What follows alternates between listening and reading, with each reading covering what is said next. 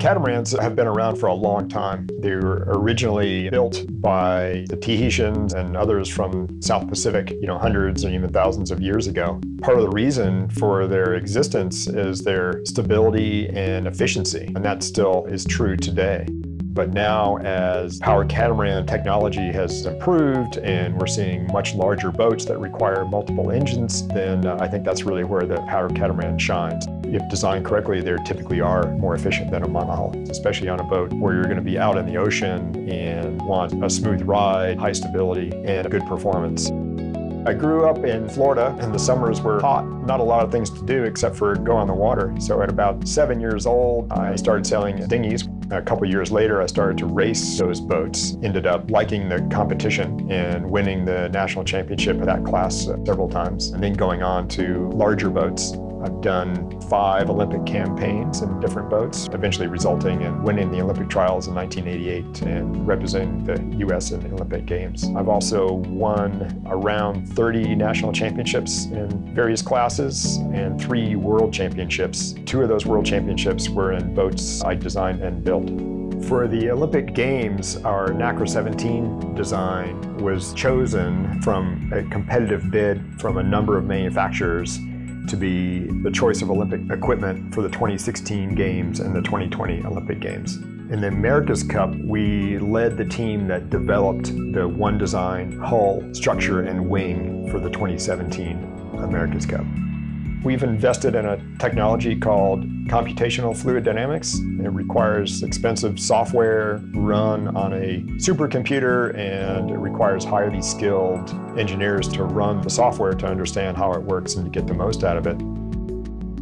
So we're now using that same technology to design all of our boats. It's really resulted in big improvement in performance, but also certainty about the outcome of how the boat's going to work. What we proposed to Invincible was to use our latest, most highest tech, most accurate design tools.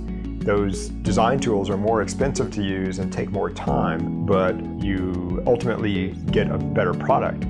One of the biggest challenges to overcome with using advanced simulation techniques is the ability to get a rapid turnaround and make it useful within a design cycle. High-performance computing resources allows us to go from something like 8 to 6 cores on your local desktop to run on 100 to 200. We can get a much more rapid turnaround times. We can iterate the hull form design more times and get back more information quickly.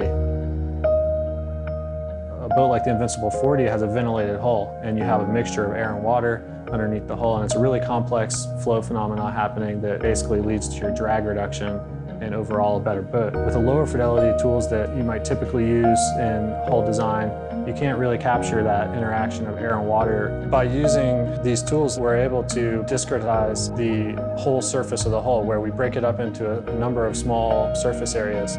We're calculating the flow and pressure velocities of the water and predicting how the water impacts the hull. We're able to really capture that effect and optimize a hull that's based around the principle of ventilated hull drag reduction.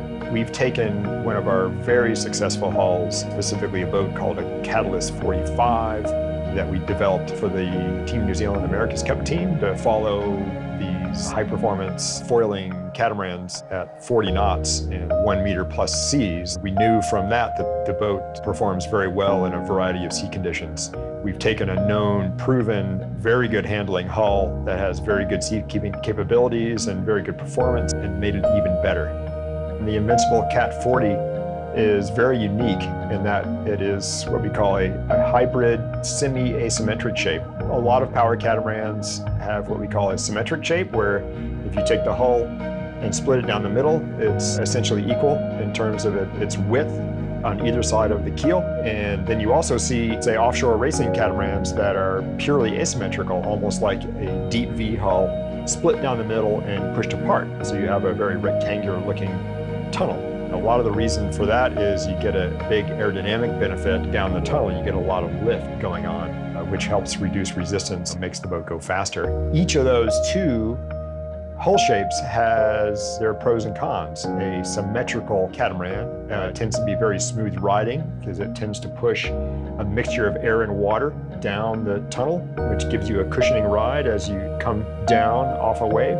But they're generally not as high performance as a purely asymmetrical hull catamaran. The hull shape that we've evolved is what we call a semi-asymmetric. That type of boat, especially in the speed and operating range that the Invincible Cat 40 operates in, has proven to be superior. A lot of high-performance computational fluid dynamics codes were originally developed for use in government projects, NASA, really high-budget type development projects where they needed answers to these important design problems. You don't typically see these types of tools being used in the recreational industry. Now those tools are coming to the point where you can apply them to a wider range of projects. Projects like the Invincible 40, they want a really fast, optimized hull form, and they want it to be leading other boats. That's the right application for these types of tools. Invincible is the first boat company that's said, okay, it's worth it now to actually invest in higher-end design and technology. They see that there is a benefit to it.